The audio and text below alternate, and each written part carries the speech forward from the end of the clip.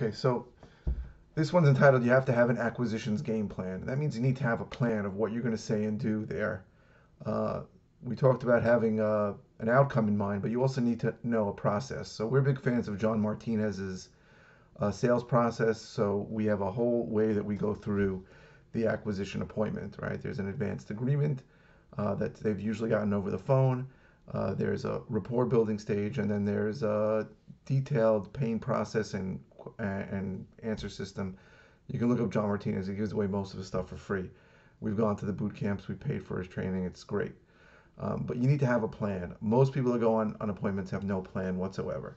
I can tell you, most people think that they need to sell the fact that they're going to close really quickly. And for some people, that is the one reason that they're not selling traditionally is because they don't want to close quickly.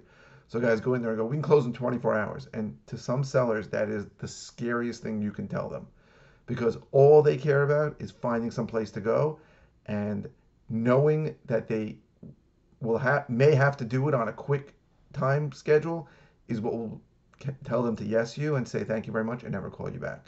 So it's much better to just tell people you can close whenever they want. But there's a whole system involved. Martinez really, his system is counterintuitive. You're pushing the seller away from you. You're telling them it sounds like you're not interested, and you're getting the seller to sell themselves to you. It's very good. It's a great system, but you need to have a plan when you go on a appointment or an acquisitions call over the phone.